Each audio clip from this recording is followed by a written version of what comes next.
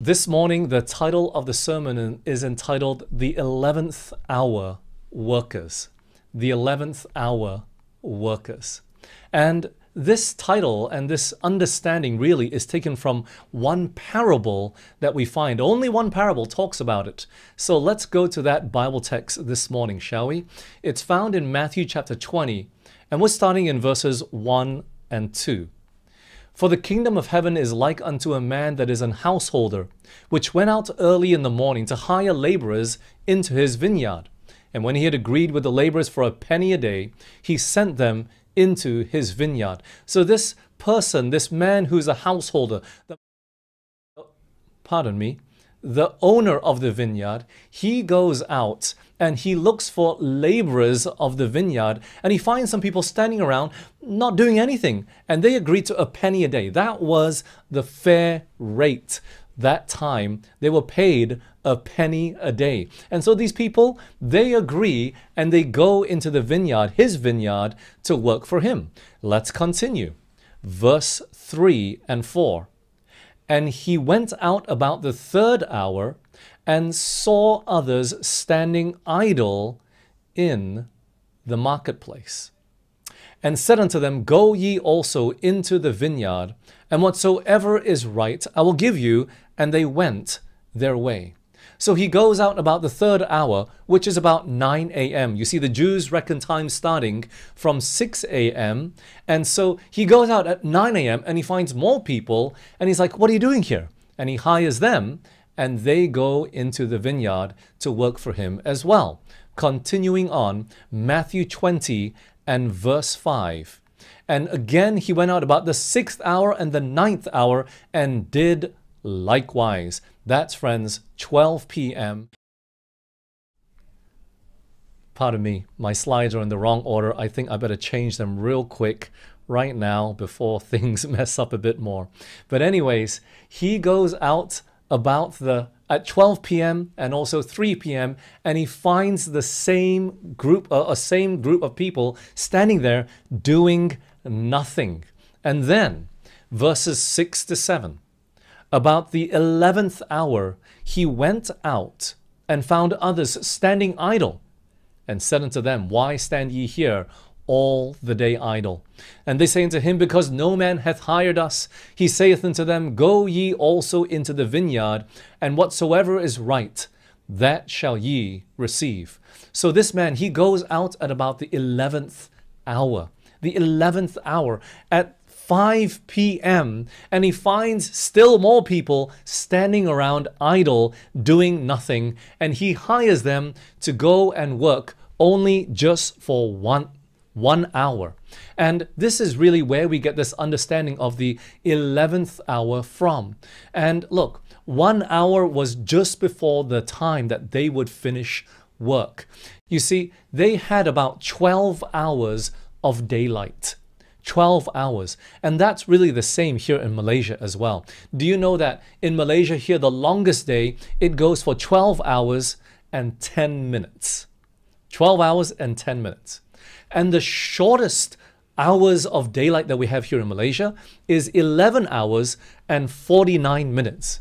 So really the time only varies for when the sun rises and when the sun sets. The amount of hours that we have for daylight, it only varies about 20 odd minutes. 20 odd minutes. So really that is about 12 hours if you average out throughout the year. And so, you know, Israel, the Jewish land, it was just like that. They only had hours of daylight for 12 hours. All right. And so this man would be hired at the 11th hour, is 1 hour before it would get dark. And back then they didn't have floodlights. They just had what? They just had fire on a stick, right? That's all they had. They had lamps, and that was all it would afford for them. Not enough for them to continue working really in a vineyard. So their working hours was only that of daylight time, which was 12 hours. And Jesus verifies this as well. In John chapter 11, verses 9 to 10, the Bible says this. Jesus answered, Are there not 12 hours in the day? If any man walketh in the day, he stumbleth not, because he seeth the light of this world. But if a man walk in the night, he stumbleth, because there is no light in him. So Jesus verifies this fact that there is 12 hours in a day, and a man can only work during the daylight hours. So the 11th hour was right at the end. It would be dark right after that. So this 11th hour worker, he's only hired just for 1 hour. And then comes the pay. Going back to Matthew 20, continuing this parable in verses 8 to 10.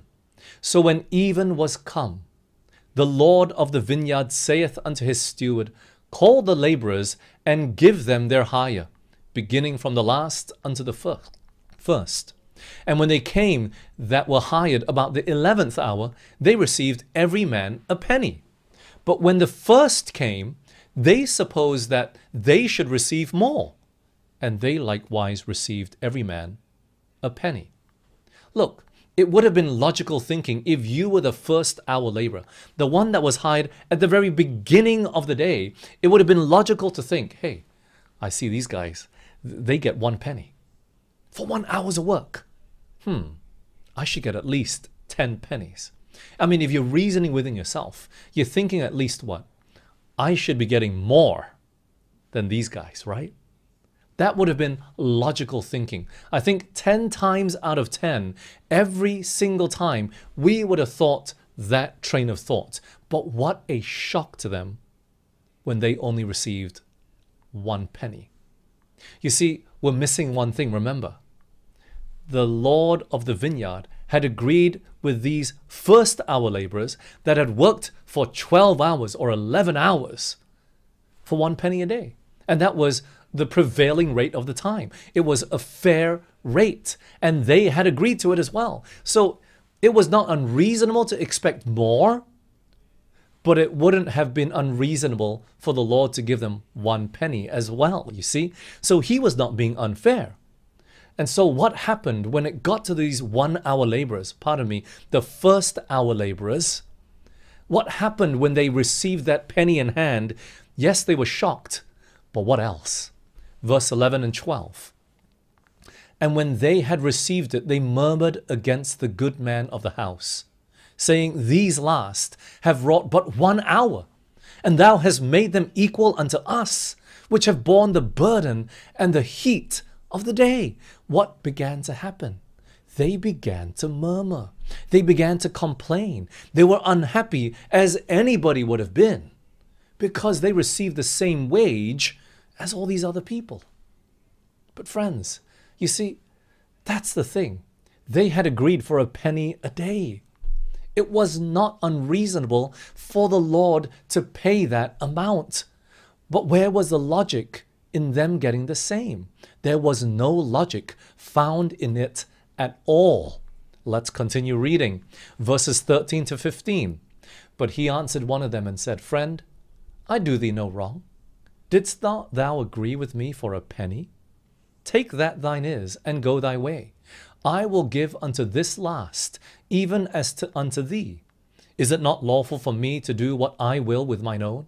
Is thine eye evil, because I am good?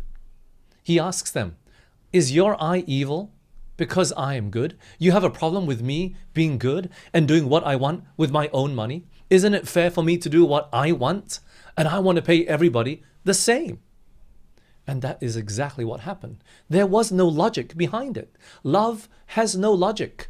God's love has no logic in how he wants to give heaven to everybody. Yes, we all have the same size mansion. Yes, we all live just as long, eternal life. Yes, we all look just as beautiful and glorious. There will not be some special privileges in heaven, right?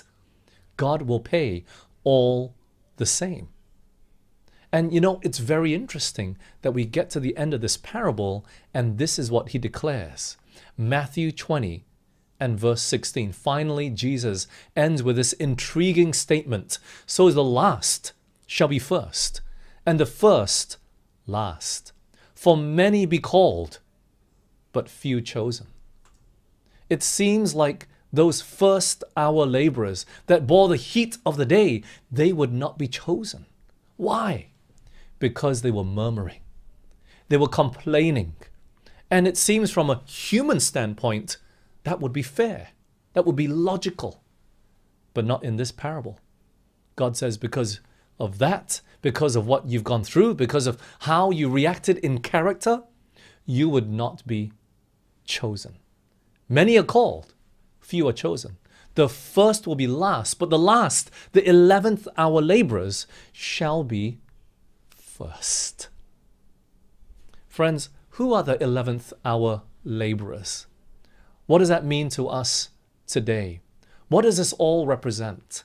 Well, the vineyard is very clear. The master is very clear. That's Jesus. The vineyard is the world. And the laborers are all those that are working for God. And what does it mean about this 11th hour? Well, it represents that last moment before it gets dark. It represents that last moments of Earth's history before we're plunged into scenes of darkness, which the Bible describes as Jacob's time of trouble. We are living in Earth's last day. Remember, Jesus said there were 12 hours, right? And then, and the group that came in at the last hour, they were the ones that will be chosen, not just called. And it doesn't get any later than the 11th hour. But what is the 11th hour for us today? You see, when you study about last day events, friends, you cannot but just understand that we are in Earth's last hours, final moments before Jesus will come for a second time. The 11th hour started over 100 years ago. And the signs are all fast fulfilling. We are in the 11th hour of Earth's history. This is a little bit different to the 11th hour laborer. But we are in Earth's final moments. We're going to get to the 11th hour laborer just a little bit later in this message. But we certainly, no doubt, are at the very end. If you go over to Matthew 24, verses 6 through 8, that famous chapter where Jesus shocked the disciples about how not one stone of the temple will be left upon another, and they thought the world would come to an end when that happened. So they asked Jesus that question, when will the world come to an end? And he says in verse 6, you shall hear of wars and rumors of wars. See that ye be not troubled. For all these things must come to pass, but the end is not yet. For nation shall rise against nation, and kingdom against kingdom. There shall be famines and pestilences and earthquakes in diverse places. All these are the beginning of sorrows. Wars, famines, pestilences, earthquakes, they've been going on for a long time, but friends, we have taken pestilences to a new level this past year and a half. And I've preached about this before, friends, but we are living in unprecedented times for those that are currently alive. I believe no one has gone through such a crisis that we face today, where the whole world has gone on lockdown. We are experiencing things that never in our lifetime we have experienced before, and many people are suffering as a result. Famine is coming in as a result as well. Many of us, we are going through hardships and toils and trials such as the world has never seen before. Surely, if you do not know it in this past year and a half, you know it now. We are living in the end of time. We are at the very end. A global pandemic. Friends, when's the last time you experienced it to this magnitude? Nothing that we've seen in the past 30 years has come close to this. But I want you to see here in verse 8 of Matthew 24. Notice it says that all these are the beginning of sorrows. Friends, when you see that word beginning of sorrows, don't let the word beginning throw you off. What does the word sorrows mean there? It means birth pains, as in a mother about to give birth. You see, friends, when you have children, when the mother is pregnant and she's about to deliver, the birth pains begin just before the child is about to be delivered. It doesn't take place throughout the 9 months of pregnancy. No, it takes place a few days before. It starts a few days before. And you see, when the birth pains begins, you're not at the stage where, oh, you got to stop traveling.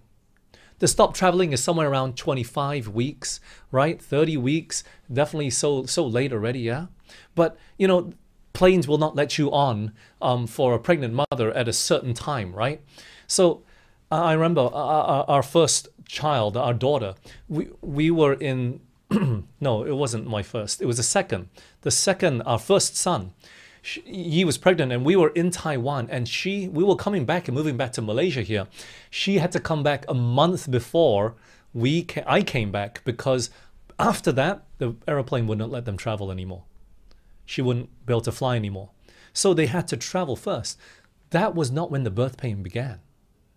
The birth pain began just on the eve of 2014, January 1. And there was probably a dull pain here and there a few days before that. And we knew it was close. This is not the time to say, oh, you better stop traveling, you better stop working already. No, you stop working already a month before that. When the birth pains come, your suitcase better be packed. You better be ready. Because at any time when the contractions come up once every 10 minutes, it's time to go to the hospital. You see that? These are the beginning of sorrows. When you see that there in Matthew chapter 24 and verse 8, that means we are at the end, even at the door. Life is not normal anymore. You cannot go on as normal anymore. And friends, I believe that even now, Jesus is at the door, ready to come. This is how late we are into the 11th hour. I believe we're at 11:55. Oh, I shouldn't say 11:55. We're thinking PM. We are at the 11th hour and 55th minute before the sun is about to set, before the world is about to be plunged into darkness. Friends, we do not have that much time left. And Jesus says in Matthew 20 verse 16, the last shall be first and the first last. Many shall be called, but few will be chosen. Friends, how can we be sure that we don't miss out? How can we be sure that we are called and also chosen? You know what's very interesting? Because, you know, we're not giving much detail here in this parable. But what's very interesting is the preceding chapter, Matthew chapter 19. And look what it says at the very last verse. Matthew 19 and verse 30. Many that are first shall be last, and the last shall be first. Certainly these two chapters must be linked. We are going to find the answer of being called and chosen in Matthew chapter 19. And really, we're going to start back there in verse 16 of Matthew 19. It is a familiar story to most of us, but just in case you don't know it so well, we're going to go through this here and there just to catch up for all those that are reading this for the first time. Matthew 19 and verse 16. And behold, one came and said unto him, Good master, what good thing shall I do that I may inherit eternal life, or may have eternal life? You see, this story is about the rich young ruler. And he comes and asks Jesus, what can I do so that I can inherit eternal life? How does Jesus respond? Verse 17. And he said unto him, Why callest thou me good? There is none good but one, that is God. But if thou wilt enter into life, keep the commandments. He saith unto him, Which? Jesus said, Thou shalt do no murder. Thou shalt not commit adultery. Thou shalt not steal. Thou shalt not bear false witness. Honor thy father and thy mother. And thou shalt love thy neighbor as thyself. The young man said unto him, All these things have I kept from my youth up. What lack I yet? Jesus tells this man to keep all the commandments. And he replies, I've kept this from my youth. I grew up in a Christian home. He was a Christian. And he is what we would call today a first hour laborer. And he asks, what else do I lack? And so Jesus promptly replies in verse 21 to 22, "If thou wilt be perfect, go and sell that thou hast, and give to the poor, and thou shalt have treasure in heaven, and come and follow me." But when the young man heard that saying, he went away sorrowful, for he had great possessions. You know, Jesus tells him, sell everything that you have, give to the poor, and come and follow me. And the young man couldn't do it. It was too much for him. He was sorrowful, not knowing that Jesus was even more sorrowful that he was choosing the world over him. This young man chose the God of this world, the riches of this world over Christ and the imperishable treasures that await us there in heaven. The love of money was more important to him than to be a follower of Christ on this earth. You know, friends, was this a salvational issue? Well, look at what Jesus says after the young man leaves. Let's continue reading. In Matthew 19, 23 to 26. Then Jesus said to his disciples, "Verily I say unto you, that a rich man shall hardly enter into the kingdom of heaven." That sounds salvational to me, doesn't it? "And again I say unto you, it is easier for a camel to go through the eye of a needle than for a rich man to enter into the kingdom of God." When his disciples heard it, they were exceedingly amazed, saying, "Who then can be saved?" But Jesus beheld them and said unto them, "With men this is" what? "Impossible. But with God all things are possible." Friends, it is hard for a rich man to enter into heaven. But with Christ it is possible. With Christ abiding in the heart, anything is possible. But this man chose the riches of this world over Jesus. He loved the world more than he loved Jesus. Could Christ have helped him? Yes. But he needed to sell everything. He needed to. And so promptly, Peter, hearing what Jesus said, he speaks up, and look at what he says in verse 27.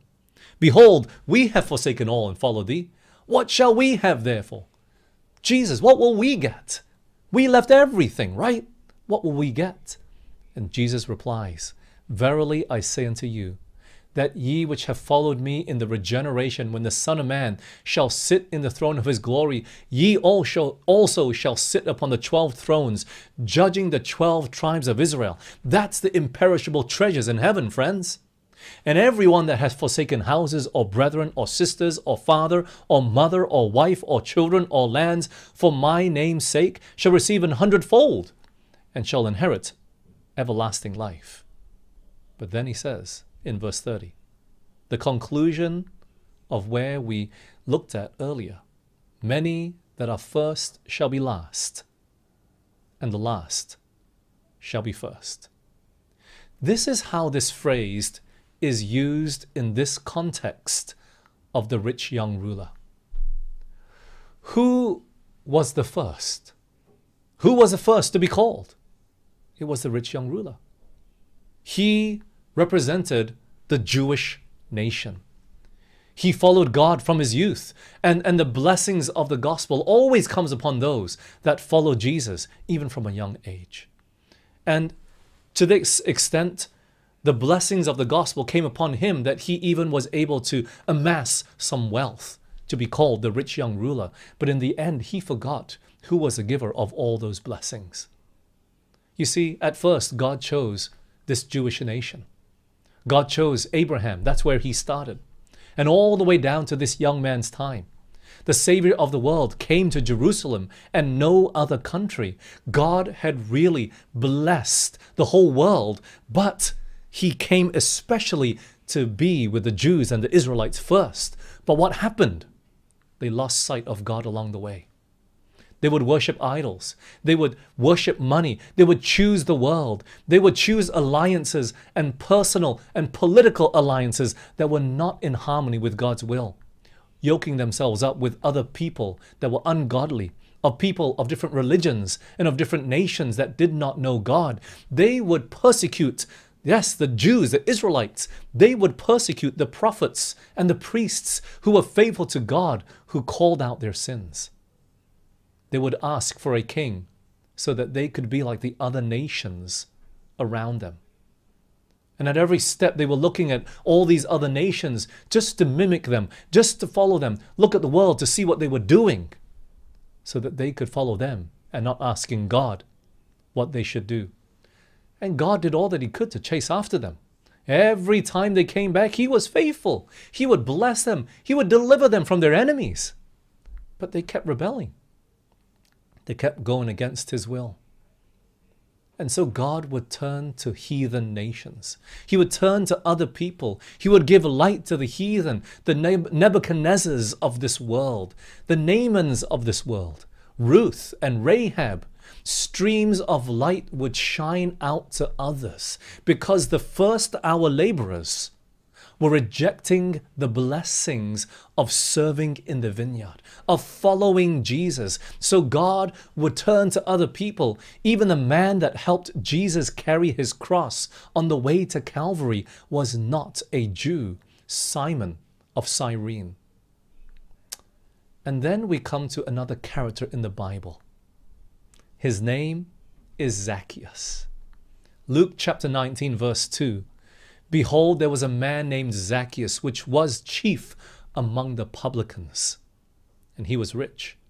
He was a chief publican. He wasn't just any ordinary tax collector. He was a chief of them.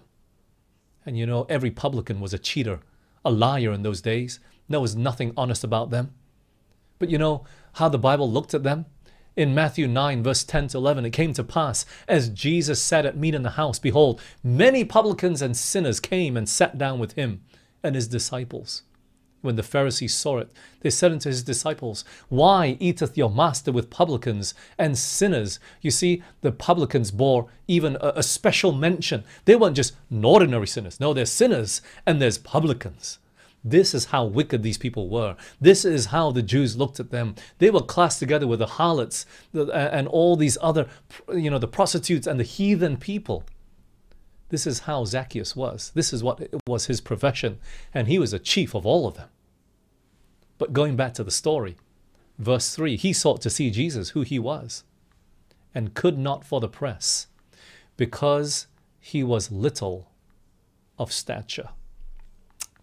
Zacchaeus was a short man. And so what did he do?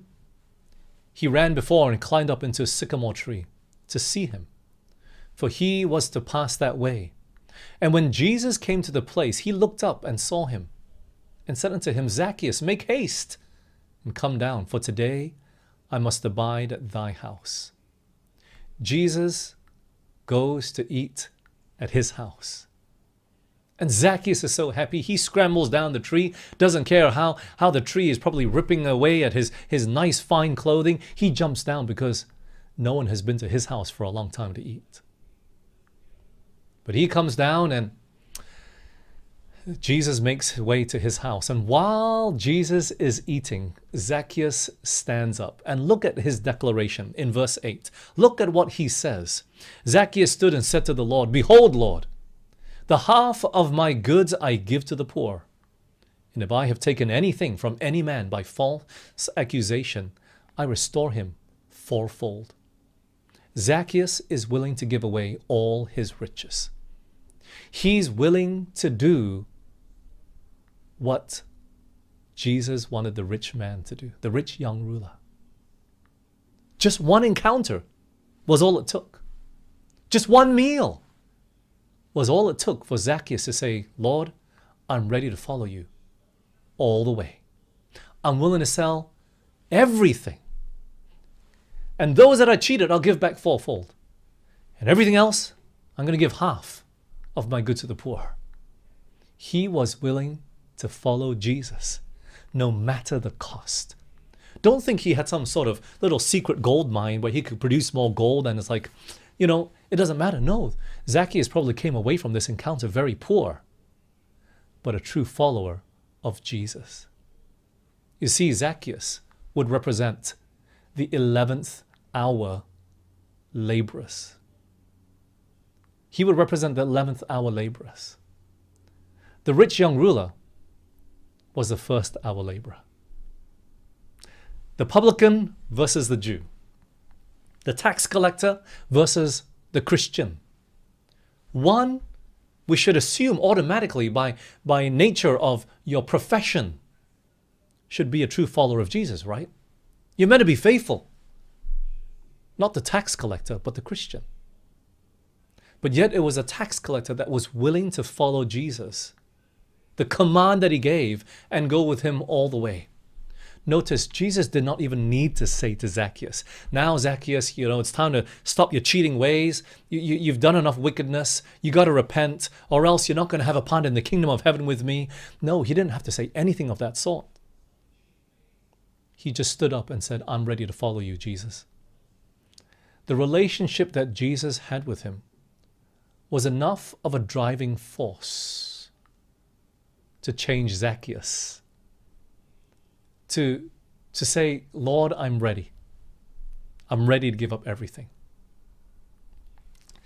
Friends, we have been living in the 11th hour. Now we're coming back to time.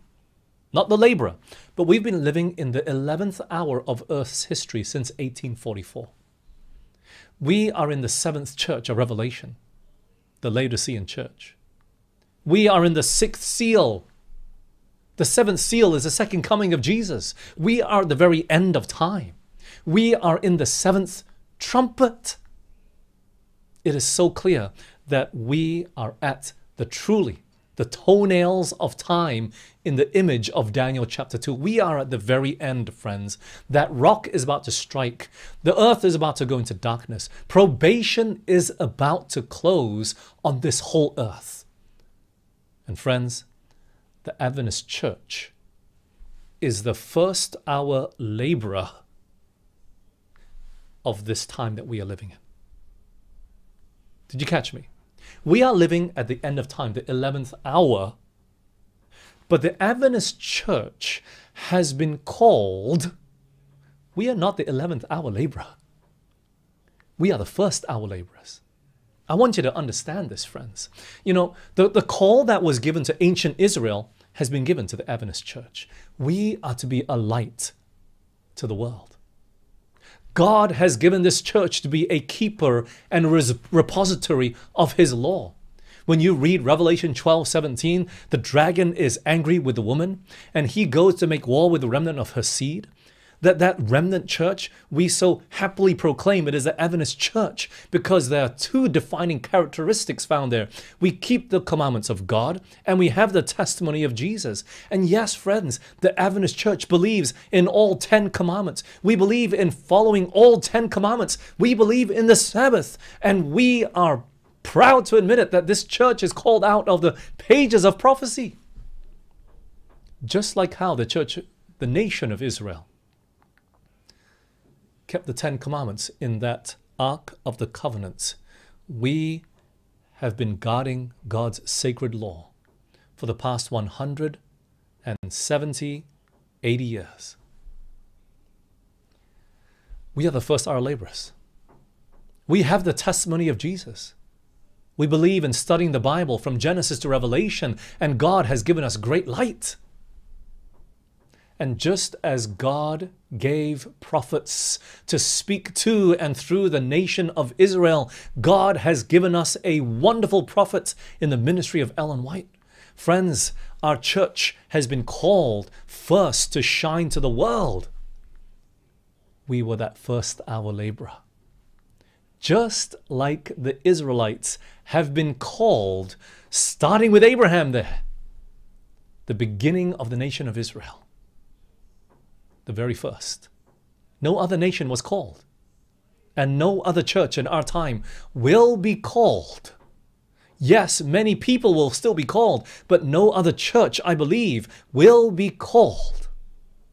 We are that first hour laborer. And friends, could it be that history is repeating itself?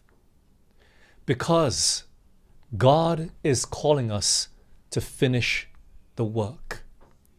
But are we going to be true to that work that he's called us to from the very beginning? Or are there going to be other 11th hour laborers that will come in at the end and replace those seats that have been warmed and have been taken by Seventh-day Adventists for so long, friends? Are there going to be many that are going to come out from the darkness and from the woodworks and from the depths of sin and come and stand with God's faithful people, but not necessarily stand with them, but more likely replace them at the very end of time? I'm embarrassed to say that, every time well, not every time, but a few times already this past week, we've sat around our lunch table and we're talking about all the people that are out there feeding people that are less fortunate than us. And here is the pastor and his wife and the Seventh-day Adventist members sitting around at a table eating by themselves. I'm ashamed to admit that I have not been doing the work of God, friends. I'm not pointing at anyone out there. But we got to get out there and do the work that God has called us to do. This morning I was just reading in my devotion about feeding the hungry, helping those that are blind, the maimed, that not as fortunate. But the Adventist church to a large degree is failing. The first hour laborer, we're failing. Why? We're focused on self-preservation. We're still focused on our studies and our livelihood and taking care of our families, and we're just still so focused on self. That the stones are crying out. Those that don't know God are doing the work of God. And one day they're going to come across the truth that even we are neglecting to preach. And they're going to come into the Adventist church and take our place. With all the blessings of the gospel that God has given us, it's still so easy for us sometimes, isn't it, to murmur and complain. Friends, do we have the character of Christ today? Are we doing His work? Or are so many of us just focused on our own life? We claim the name of Christian and Seventh-day Adventist. We wear it proudly. But it doesn't mean that we are true Christians in heart. Friends, our focus is all wrong. It's time to break away from this world. The riches of this world and the glitter and the gold of this life. And maybe some of you, it just seems absurd that I would suggest such a thing. Then I want you to consider the words of Christ. You must be born again. The words that He spoke to Nicodemus, a first hour laborer. You must be born again. Our focus is wrong because our hearts, they're not right with Christ. Just as Nicodemus asked, how can these things be? He couldn't understand it because spiritual things were spiritually discerned and he couldn't discern it. His affections were all wrong.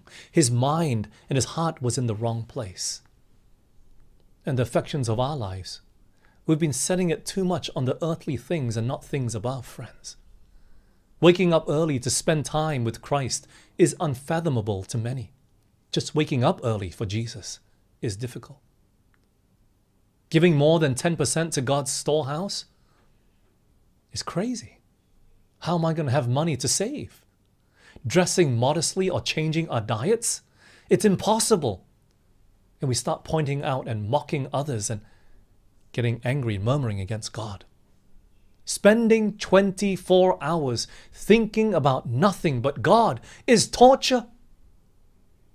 And many of these sorts of experiences are experiences that exist amongst Seventh-day Adventists today. And so the message comes down to us again this morning. And yes, I'm talking specifically to Seventh-day Adventists. You must be born again. You must be born again. We're in the right church, friends. We're in the right church, but we're a step away from Jesus. Or as Ellen White says, some of us, we are a day's journey from Christ. And we're infinitely short of the kingdom of heaven because our affections are misplaced. Jesus says, you got to be born again, my son. You got to be born again, my daughter. You got to surrender. let me replace that heart of stone with a heart of flesh. Just open the door. Let me come in. Let me sup with you. And as I sup with you, as I eat with you, as I did with Zacchaeus, you will be born again. Christian standards, what are they? I'm totally in love with Jesus. It doesn't matter anymore. But friends, Jesus is waiting for you to surrender today. He wants to come in. Won't you give him a chance? Just a chance. Stop looking at all the works and just getting miserable over the failures of this life and then trying to reason away why we shouldn't have to do this and we don't need to do that. We don't need to eat this way. We don't need to dress this way. Sabbath, is not so important. We start to whittle away God's word altogether. But the issue is not that. The issue is the condition of our hearts. And Jesus says, let me put my law into your heart. Let me write it there. That's the new covenant experience.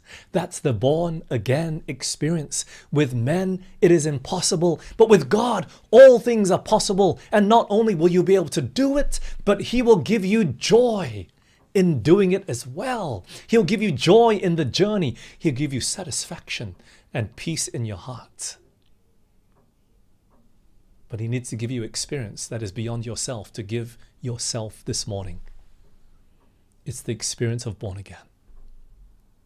Friends, will you be willing to say with me this morning, Lord, I'm willing to surrender my life to you. I want to experience the peace that passes all understanding. I want to experience that joy that comes even when I'm going through manifold temptations and trials. I want to see the Sabbath as a delight. I want to read your word with great joy. I delight in the law of the Lord. In his law, I meditate day and night. God, I want that experience. Friends, don't you? I'm tired of this miserable Christian experience. I want something better. And it starts with surrender to Jesus today. I don't know what your experience has been like in the past, and I'm not trying to presume anything. But what I see from Scripture is that many of the first hour laborers, many of those that have come to church in the Seventh-day Adventist church are going to be lost at the end of time. And I don't want you to be lost, friends. I want to see all of us there in the kingdom of heaven at the end of time, standing on the sea of glass, singing the song of Moses, the song of victory, because Jesus is the one that has given us that victory. And I want that to start today. How about you? I hope that you bow your heads with me and pray. And pray with me in your heart as well, that God would give us that born-again experience today. Let's pray. Father in heaven, Lord, forgive us for playing church for so long. Forgive us that even thinking that the name Seventh-day Adventist means anything with you. It does, Lord, if our hearts are right with you. I just pray that you would please come into our hearts this morning. Lord, help us to refocus. Help us just to take our minds off of money and wealth and things of this world just for a moment. And to say, Lord, we surrender our hearts right now.